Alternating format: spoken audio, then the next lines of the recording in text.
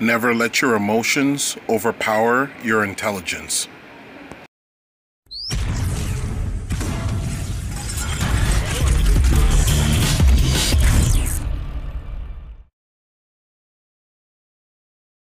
On this episode, I'm going to be talking about basically the thing that holds back most people in the boxing industry, from athletes to promoters.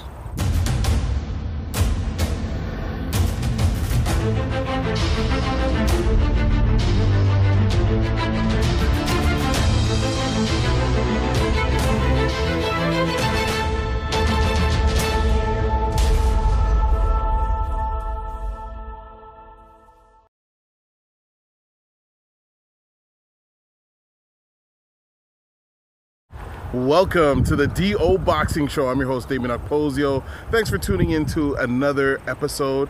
I've been putting out a lot of posts lately, just basically advertising two things. Number one, if people are looking for anything in terms of counseling or consulting, to contact me and let me know. And that goes for, fundraising. I get a lot of requests now where people are asking if I can donate to certain causes or do certain things.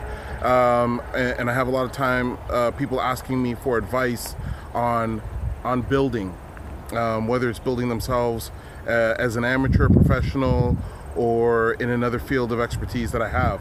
And what I have to say to that is that's why I have the consulting.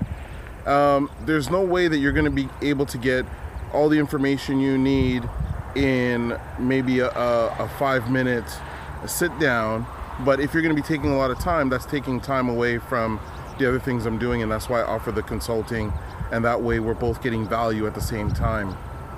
You're not going to be able to get help from people that can help you get where you want to go unless you're creating win-win situations.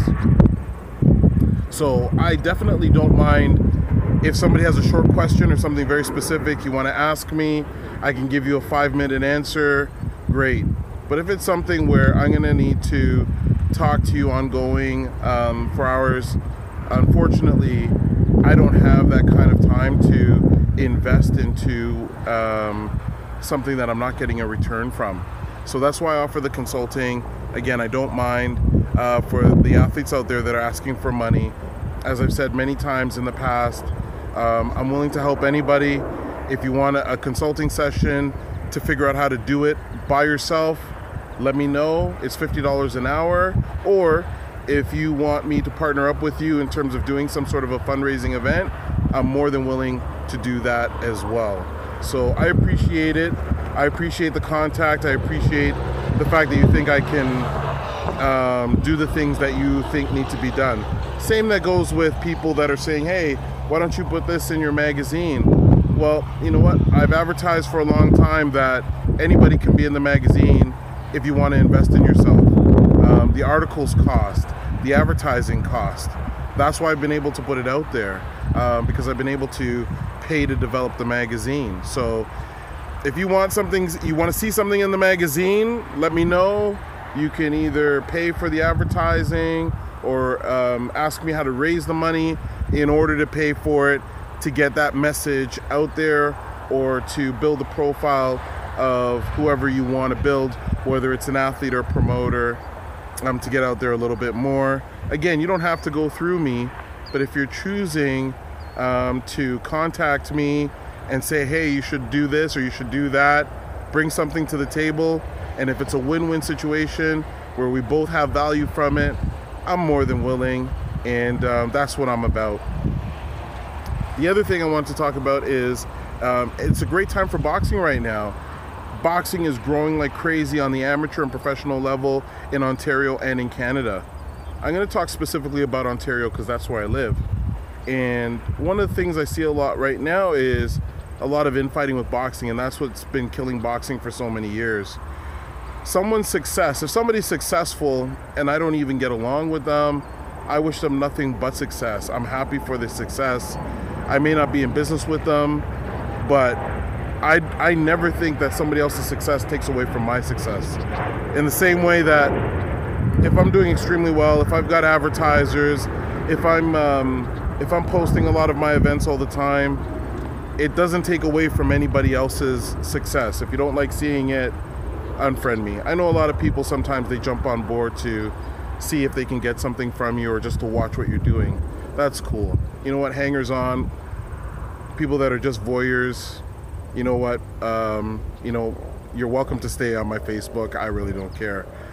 But for people that are vocal about it and sending me private messages, my message is to you, basically. So, my success doesn't take away from anybody's success, and other people's success out there, I'm extremely happy for them. If you're doing something, it raises the profile of boxing, congratulations. If I can support you, I will. If it doesn't take anything for me to support you, like sharing a post or,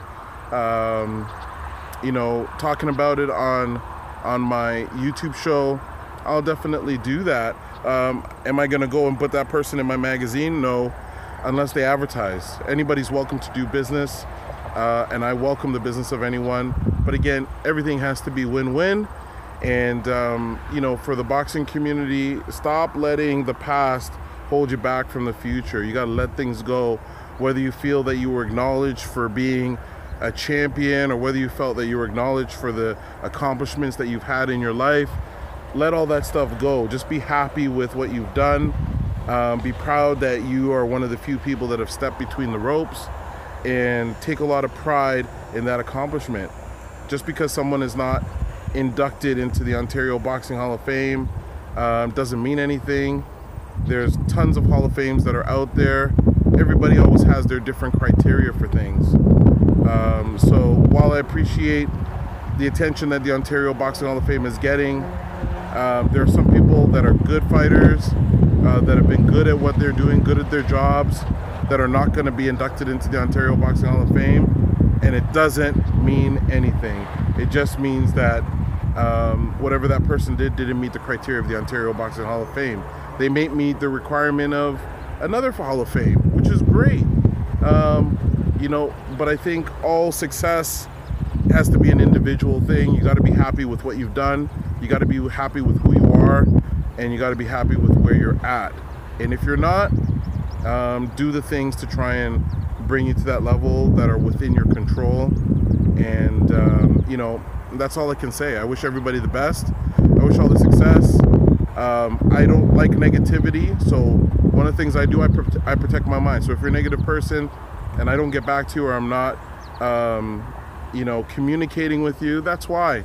I don't have time or energy to be putting my mind towards anything negative. I don't have anything against anyone, and I'm just here to build the sport of boxing. So if you've watched this video all the way through to this point here, I want to thank you so much for watching the video. Thank you for your interest in the DO Boxing Show. We got a lot more episodes to come. I wish everyone the best, like I said. If you have a situation that is a win-win situation as far as business, boxing, I'm always interested.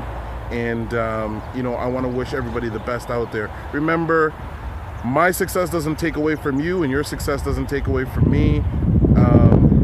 You get in life what you put in and what you work hard for. So if you want something, work extremely hard at it. And I wish everyone all the best out there. Boxing is on the rise in Ontario. Let's keep that momentum going, and stop fighting over crumbs. Build a bigger pie. Thanks so much for watching this episode. Remember, if you have any questions related to boxing, send me a message through Twitter at DOKPOSIO, through email okposio@hotmail.com, and don't forget to subscribe to get every episode of the DO Boxing Show. Thanks so much for tuning into this episode, and we'll catch you on the next one.